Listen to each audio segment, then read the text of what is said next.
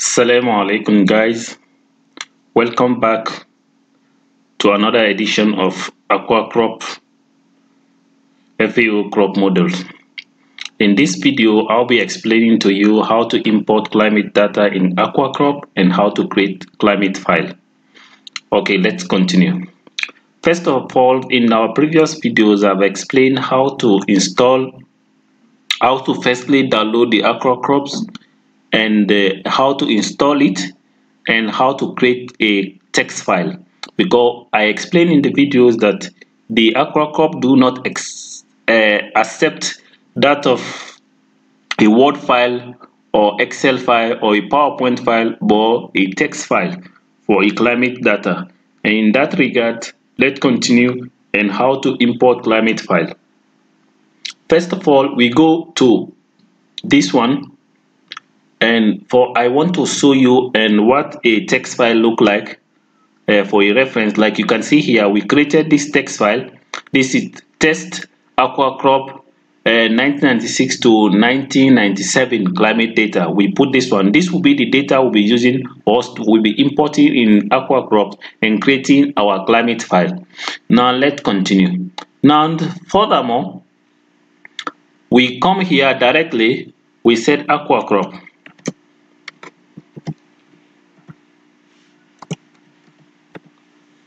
AquaCrop, and with the AquaCrop we go to application. We are interested in AquaCrop application, and now we click on this one and we open AquaCrop.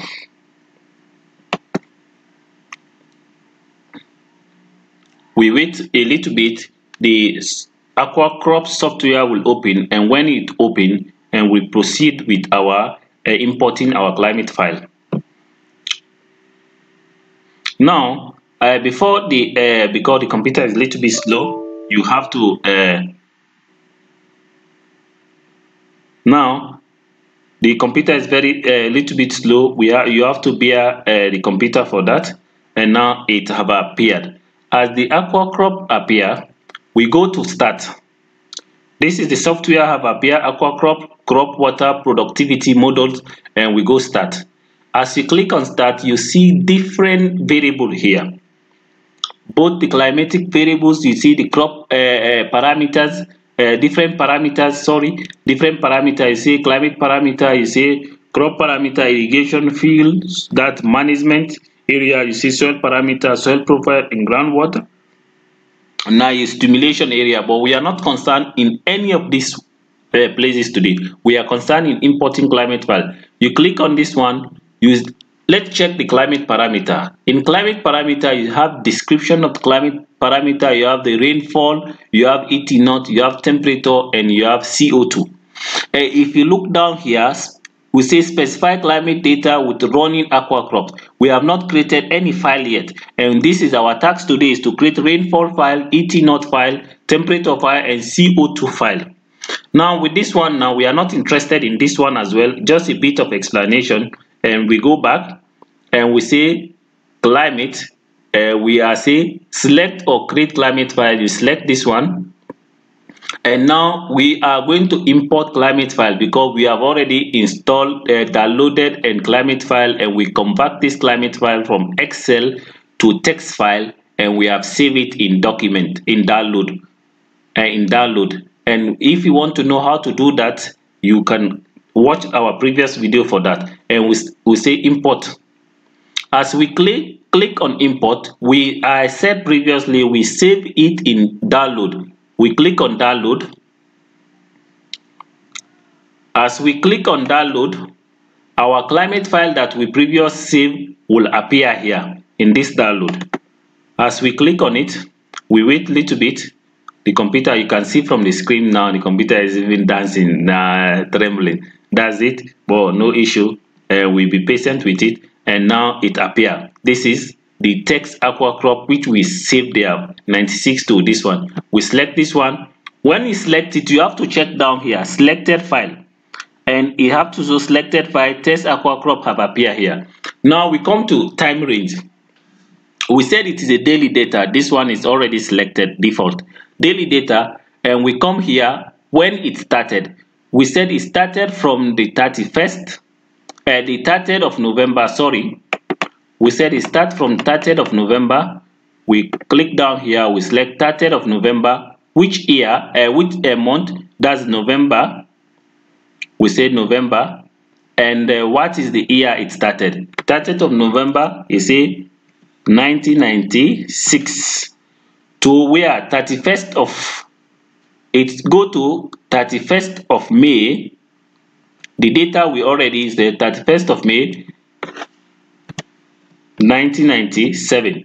This is the data range. This is data. We have now specified our data range. Now, the 30th of November 1996 to 31st of May 1997.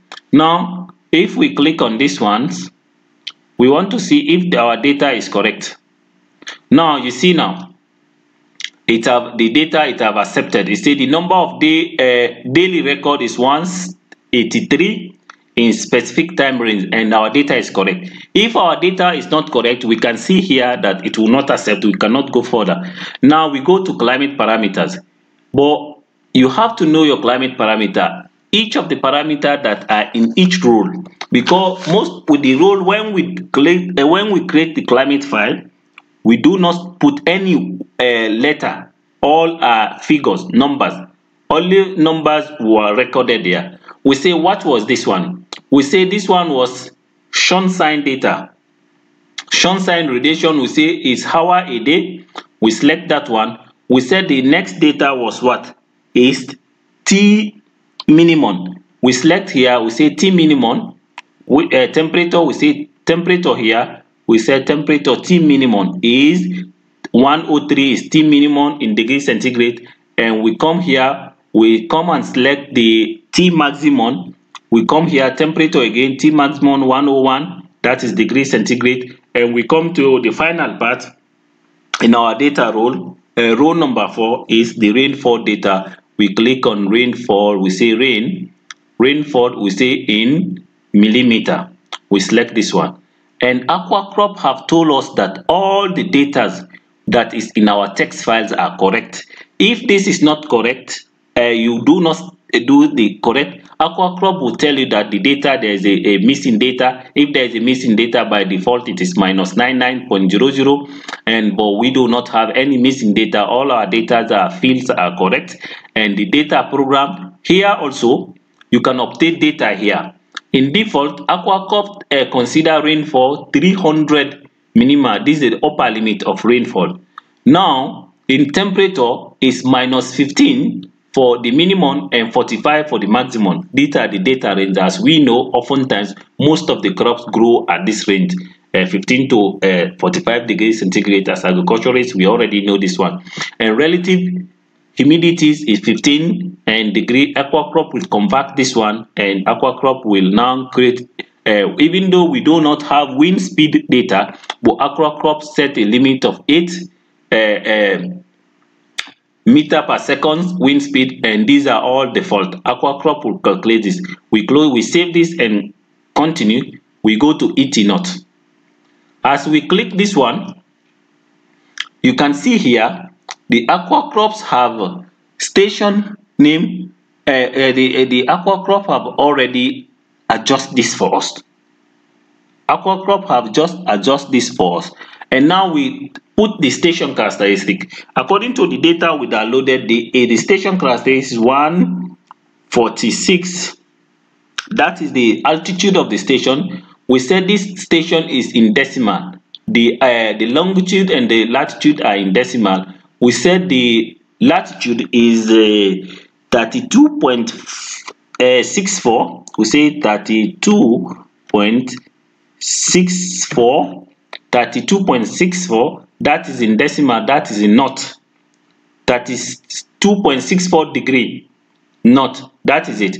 And if we after selecting that one, and AquaCrop is now telling us, that it considers temperature, air temperature maximum and minimum as air temperature. These are available, but humidity, air humidity was not available. What AquaCrop do, it estimated from actual vapor pressure. In actual vapor pressure, the minimum data, the minimum temperature and the maximum data, you can calculate the actual vapor pressure. or that one. And now radiation, solar radiation, net radiation, solar radiation derived from duration of sunshine. We have that data. AquaCrop, the wind speed, wind estimate from specific average value, and these are estimated value. AquaCrop have estimated all of this value for us, and now it have calculated with estimate for air, humidity, and wind speed. If we don't have it, the minimum data set, we have already have that one. That's the temperature, both minimum and maximum, and that of rainfall and hour of sunshine hour. This one can allow us to create climate file. Now when we have done all this filling, we go further, we say import climate file. Now AquaCrops by default have imported all of this for us, and now what we have to do, we have to do climate file. Now we have to import climate file. Click on this import climate data. When you click on import climate data, these are all, you say create climate file. We click on this create climate file, and we say rainfall. That's the rain. In rain here, we have to select something here. We come here, we say select from the file. We say select from rain data. You select this one, and AquaCrop tell us that which rain data are you looking for. We are looking for test AquaCrop 11. This is what we select. This one, we say accept selected, and we come here again, we select 80 knots, and we say select data from database. Which one we are looking for? We say test AquaCrop. This is the 80 knot we are looking for. We select it, and we say accept selection. We come again for temperature. We select temperature. We say select file from temperature database. We come here again, our pre-installed data is here. We select this one, and we say accept selection.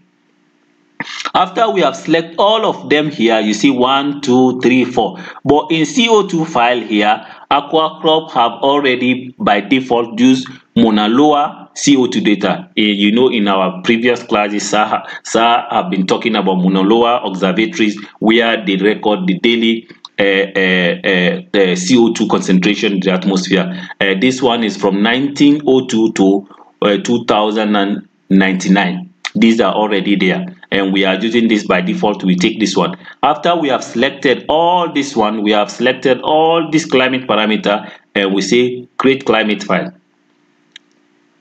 We create climate file. Now AquaCrop tell us error, file name is not specified. And now for this one, now you have to put your name here, because this is the test. We are this video, some student requested that was to make video for their test, for them to know how to create climate file. And now I can, like for me now that I'm making this video, I can now say that because this climate data that I'm using for this practice is from a Sedibenus, that's a Morocco. We say SIDI Benus, BENNOUR, Sedibenus. We say underscore and test, TEST, test underscore. We said KB, KEBE, KB, and underscore. We say 19 November, NOV, November. Say November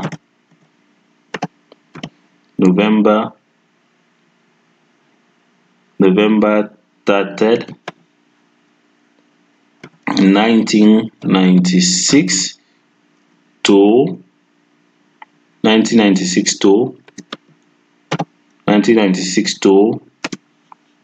the 31st of May, MAY, 31st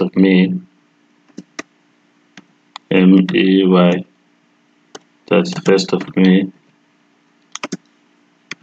1997. Now we say here in the description, we say daily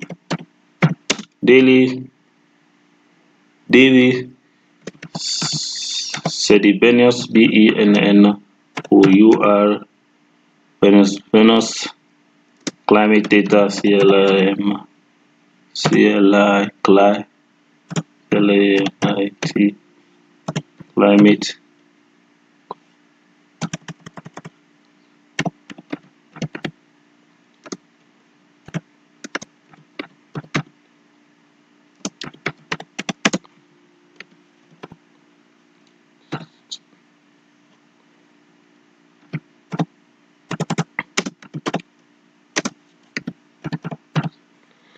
And now this one, we have finished this one. After we have marked the description, the CLL file, and now we select, now we say create file. You select create file.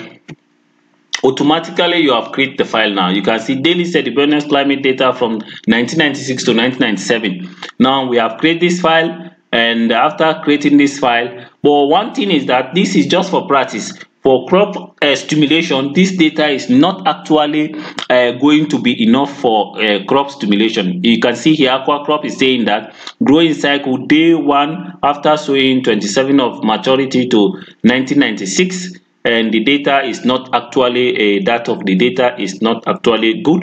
And now, but for practice sake, for creating climate file, it is okay. Now, to know if we have successfully created this one, and also for you to do maybe the lecturer will ask you for you to prove that you have already you know how to create the climate file. Now you click on climate file again, you get climate display update and climate characteristic. From here you can see here now these are all climate files we have created from 1996 to 1997, daily rainfall and November. This one, all of these things are there.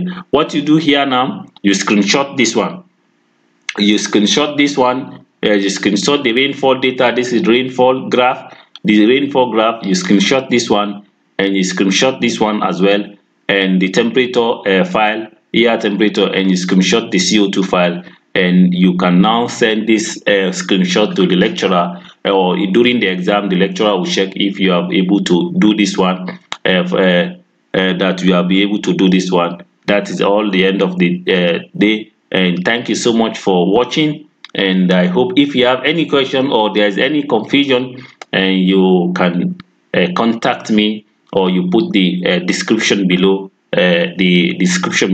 any comment, so that I will look at them. And thank you very much. I'm also a student, I'm practicing. If there's any mistake in it, just take it as a practice video. Thank you.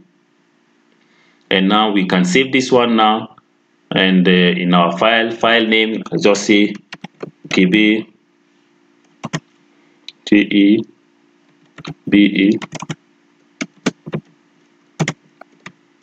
KB CLI file, KB CLI file. Now I can save this one for me to use in further use. Thank you. Please, if there is any issue with it, just consider it as like it is practice video, and there is no big issue, and I'll be able to respond to your questions as you may ask.